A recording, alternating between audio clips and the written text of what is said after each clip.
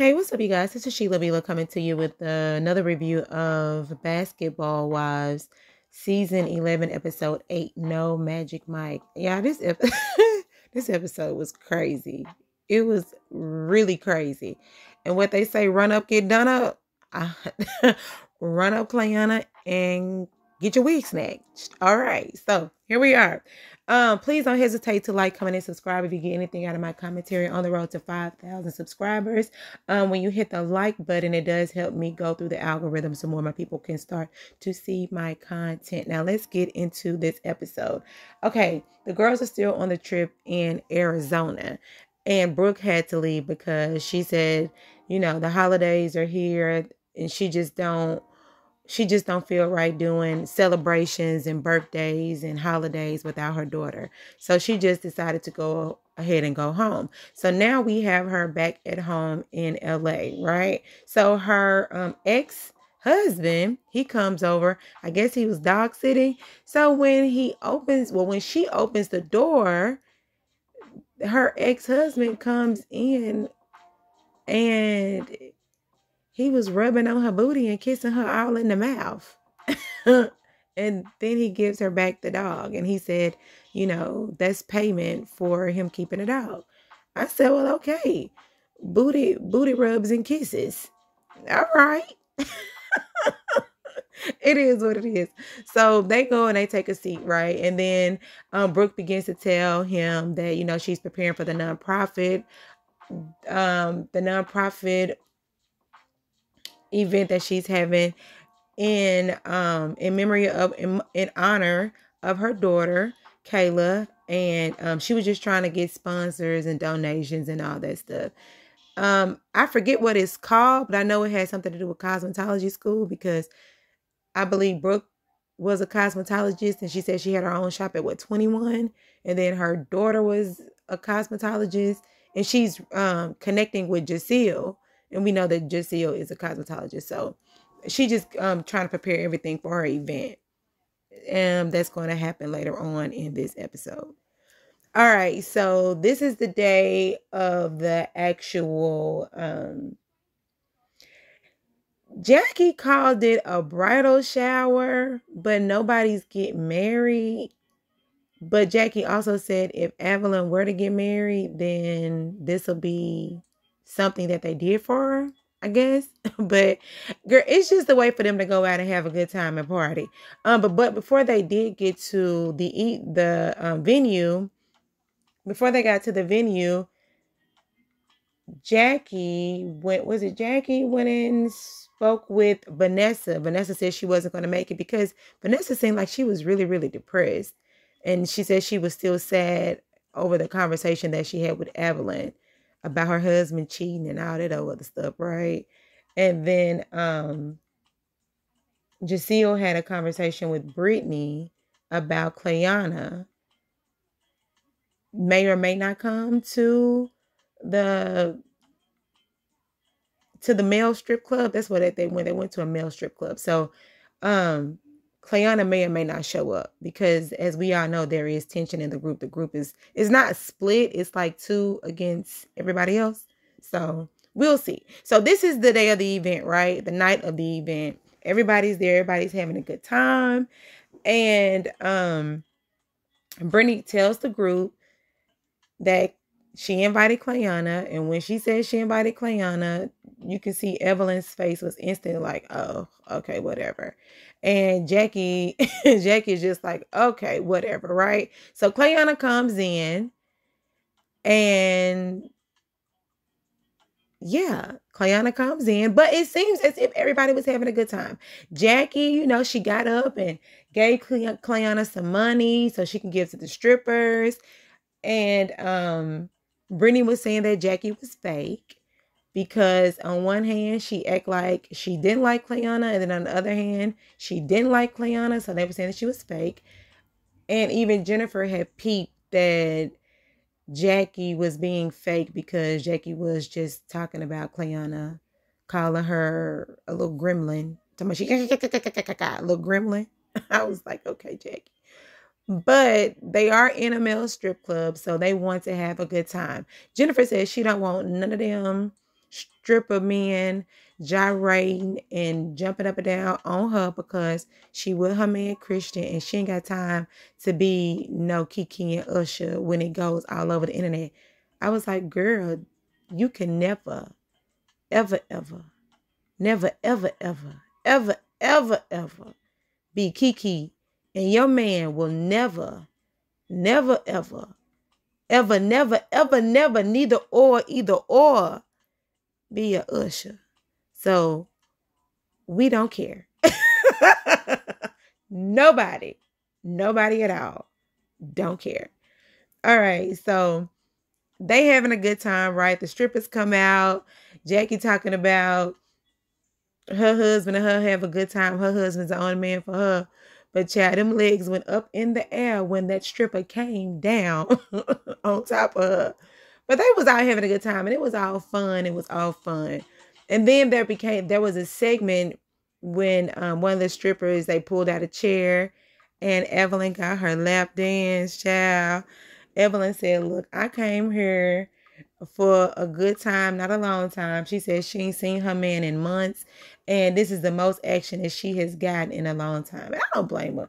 Have fun, have a ball, child.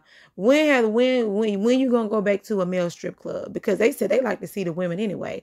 And Jacille said that Jackie lied to her because she said that it was gonna be women there and it's all men.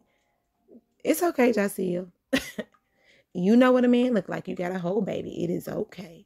So anyway, they having a good time, right? They having a good time. So after Evelyn gets her lap dance from the man, the male stripper, it seems as if they took a break because all of a sudden the people had cheeseburgers and French fries and drink. I said, okay, so they eating real good. And then the Cardi B song came on.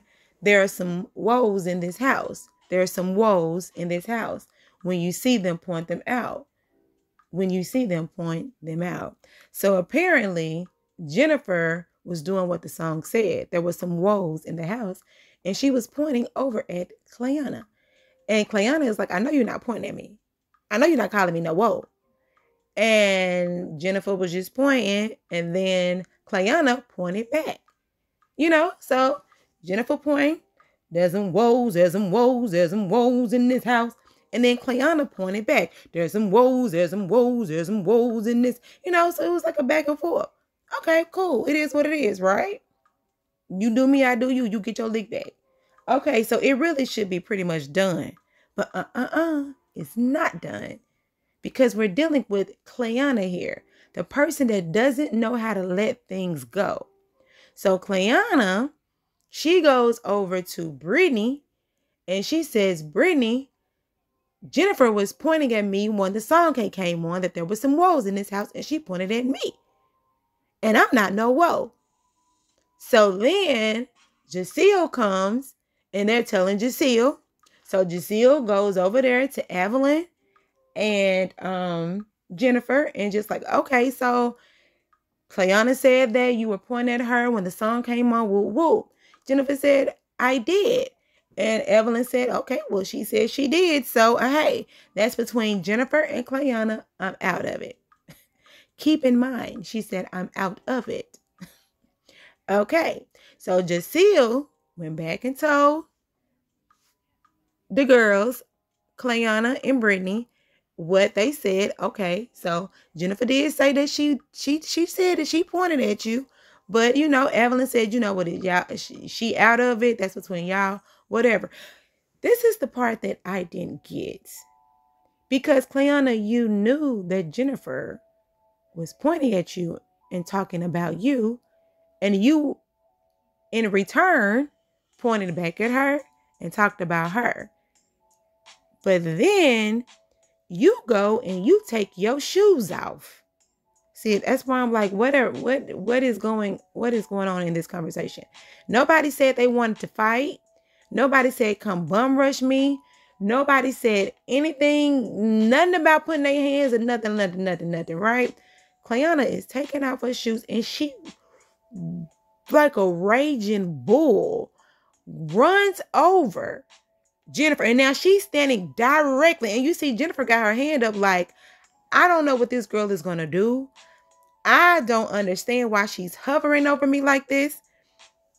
And then she questioning her. So I'm a whoa. I'm a whoa. I'm a whoa. I'm a show you a whoa.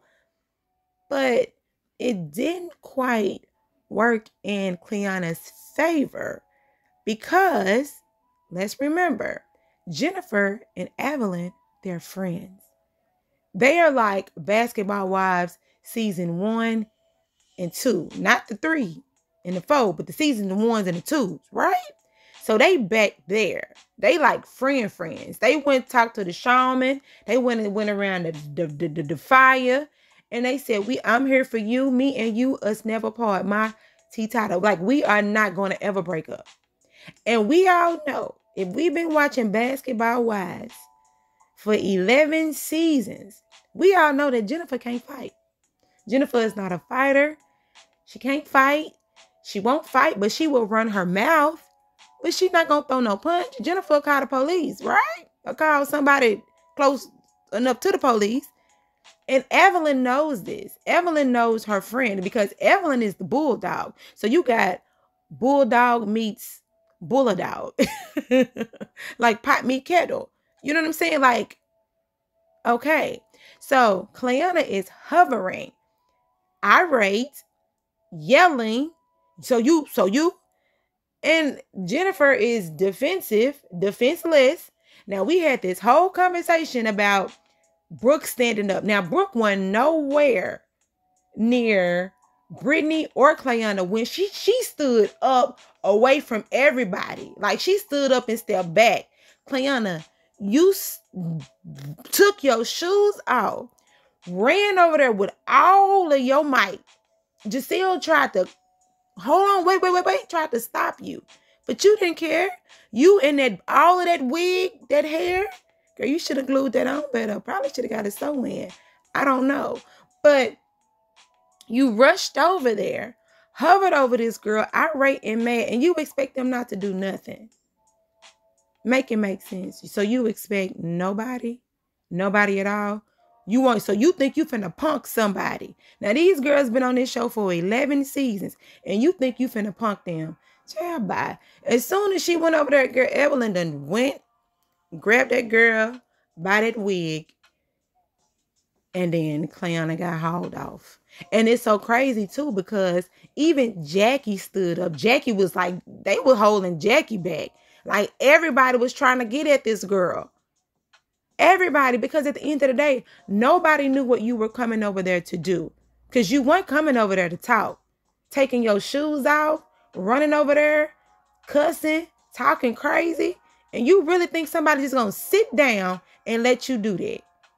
Make it make sense. And then the crazy part about it too, Brittany brought it up. I'm going to skip a little bit. Brittany brought it up saying, well, if you can't get mad because you call somebody a whoa, you just gonna get what you gonna get. Okay. She ran over there and she got what she got. Anyway, Brittany, you need to make it make sense because it don't. Okay, now I'm getting back into this scene. Child, Evelyn took out that girl. I got your wig. Okay. And then after the whole wig incident, Evelyn jumps on top of the couch and she's dancing and she like swinging that wig rodeo style. And while everybody in the audience is like, whoa, everybody drunk, Giselle looking like, oh my God, right? So then the tables are split. So you have 3 girls over on one side talking about what is going on, what's happening, and then Jackie saying that Giselle, she trying to figure out what Giselle said because she running back and forth between everybody. And then you got Brittany and Giselle over there looking like, oh my God. But at first it did seem like Giselle was with them because she did say, yeah, I don't agree with that. I don't agree with, you taking nobody's wig off. That was unwarranted and all of that. But Giselle, you from Mississippi. And that's all I got to say. And you sound like you from Mississippi. So you know what's up. You don't run up on nobody. And come on, really I know you trying to be neutral, but in this instance, you need to just stand firm in what you believe and just leave it alone. All right. So, yeah, I think I did skip anyway. So Evelyn crying. I don't know if they was crying. I don't know what they was doing, but Jennifer was hugging all on Evelyn. Thank you so much. And then she was like, no, Jen, she came for you. She came for you because, that's what it was. Evelyn was finna get back up because this was the melee. Evelyn was finna get right back up, go run out to her because Evelyn started taking her shoes out. And that's when she was getting right back up to run over there. That's when everybody was going crazy, right? No, Jen telling Evelyn to calm down, calm down. And Evelyn was like, no, Jen, she came for you. She came for you, right? So after all of that, everybody calmed down. That's when Evelyn got on the couch and she was riding that wig like a cowboy, spinning around in a circle. So it's crazy too because they were saying, is she still here? Is she still here? If was Clayanna still there? Was Clayanna still there? So that's when Evelyn went outside and looking for her. And she was like, I got your wig. I got your wig. You know. And so I guess Evelyn and Jennifer had a heart-to-heart because she said, you know, you my girl. And I meant that. I meant that with the charm, and I'm releasing everything. And she said, I feel good about it. We back together. We friends. Forever. Ever, ever, ever, ever. And Jennifer over there said, I know, I love you. I love you. I love you. Girl, you better be glad that Evelyn was there because Clayanna would have mollywopped you, Jennifer. You better start using them long arms. Anyway, so child, they get on the bus. Now you got the 3 girls in one bus and the other 2 in the other one. And Evelyn, Kyle, and Brooke on the phone talking about, girl, look. Evelyn then took this girl wig and put it on. Now, Evelyn, you don't know if that girl washed that wig. You don't know where that wig. I wouldn't have put this girl wig on my head without it being washed, dried, re-bleached knots and everything. Like, no. You don't know nothing about Clayanna. Why are you putting that girl hair on top of your hair? Child, that's a soul tie right there. The wig. Anyway, so Evelyn got this girl wig on. When I tell you, I was like, okay. You know what? I will not. Brooke talking about send me a picture of the wig. Child, you can screenshot it. She got you on the FaceTime. Just do a quick screenshot. It'll be all right. But anyway, so they over there taking pictures in the wig, and then you got the other 2 girls over there look like they drained. They about to go to sleep. So that's what that was. Back over there at the house, Brooke is getting ready for her event. And she met up with one of her family friends, Kayvon. That's my nephew name, y'all. Hey, Kayvon. She meeting up with Kayvon, and apparently he plays football for the Giants. I don't know who you are, so I wouldn't bid on your jersey. Matter of fact, I ain't bidding on nobody's jersey because I ain't really into football like that. So, but he's doing a nice gesture by, offering up his signature jersey, a jersey with his signature on it, so they can donate it or auction off for her charity event. Now the girls, Brittany and Jacille, they've gotten together, and Brittany is about to go home because she said she just can't deal with it right now. Like, she's not in the right headspace, so she just doesn't want to deal with it. And Jacille is saying, yeah, I'm going ahead and go to brunch because I'm hungry. And again, Jacille says, when you run up on somebody, you stand over them, that's pretty much fighting words. But then when you taking somebody's wig off, that's uncalled for. Like, that's not necessary. So that's what that was. All the girls get together. Vanessa, she shows up. And then they begin to talk about the night before about Clayanna. Jacille, she still expresses herself, as she said the whole time, about, Clayanna being a raging bull, hovering over somebody. And Evelyn says, you don't run up on somebody and expect for them not to do anything. Jacille's whole thing is you don't take anybody's wig off because whatever. Evelyn also brings Brittany, and she says that Brittany pretty much picked a side because she's not there. Like, pick a side. And Evelyn feels like she went out of her way for Brittany, and Brittany didn't return the favor. And so now it seems as if Evelyn has an issue with Brittany because she didn't show up. Child, you got to show up for brunch or you're going to be on the outs. And overall, Jackie said outside of the drama, then the trip was pretty much cool. You know, even though they still had a good time at the male strip club and the shaman and all that stuff. So, you know, and Vanessa, she apologized to Jennifer. She did. She apologized to Jennifer.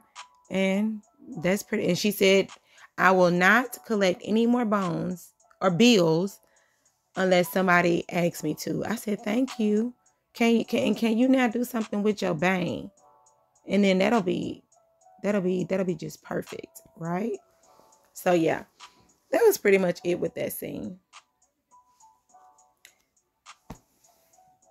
Jennifer's home and her man bought her the dog that she wanted, and she's very happy. And she brings up Vanessa.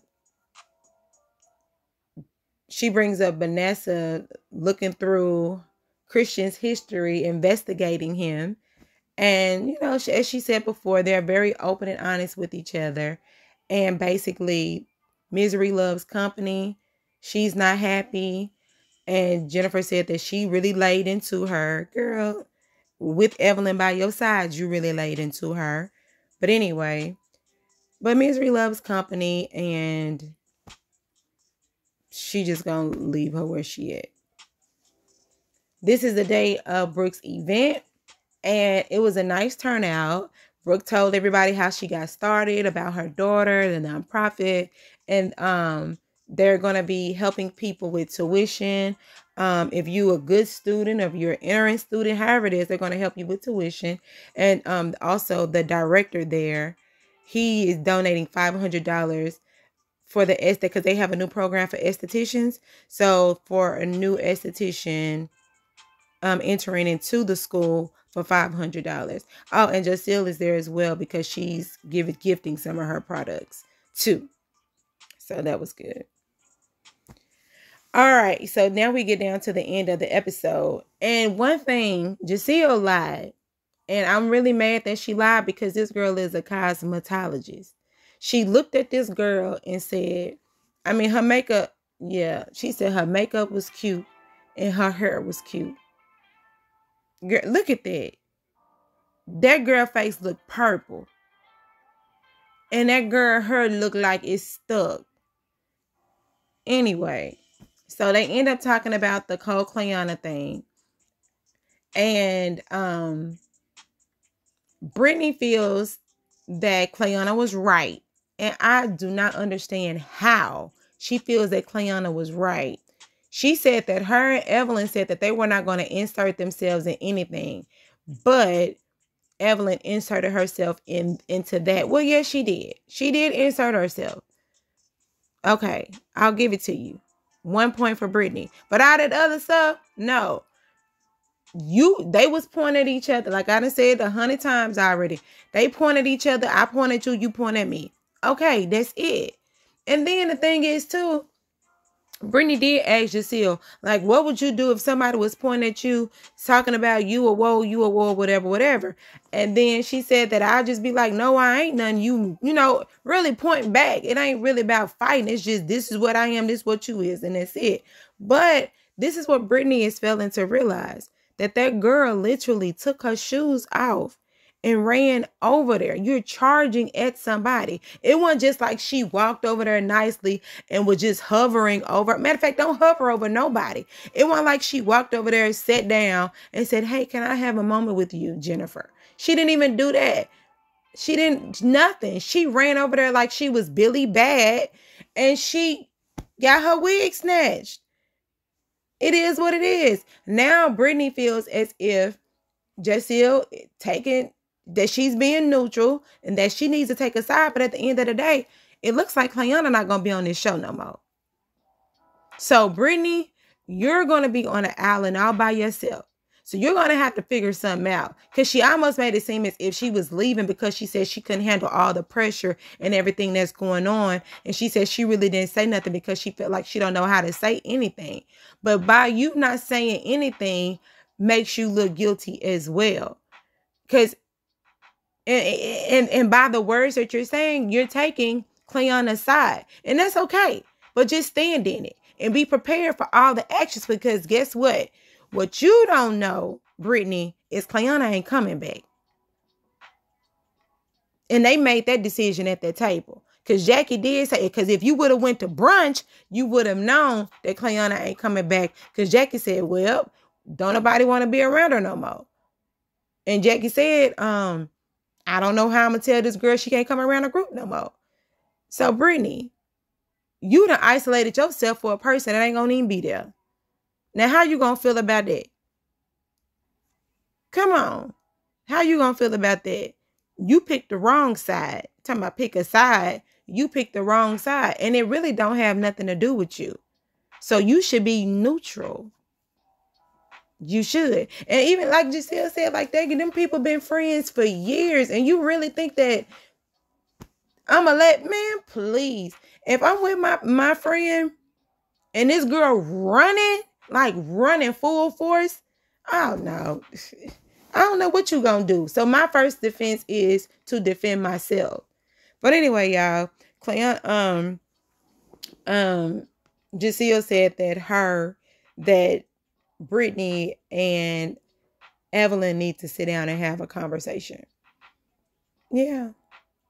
Because it looked like, I don't know who you're going to have a conversation with because in the future, because Clayanna looked like she not coming back. Or maybe she might. I don't know. But from the looks of this episode, bye, Clayanna. All right, y'all. This Sheila be the like, comment, and subscribe. Let me know what you think about this episode. Do y'all think that Clayanna was right? Or do you think that Clayanna was wrong? Do you think that Brittany should choose or pick a side? Do you feel like Brittany chose the wrong side? Maybe you think she should just be neutral like Giselle so she can keep her check coming. All right. Let me know. We'll discuss in the comments. Have a great day. Bye.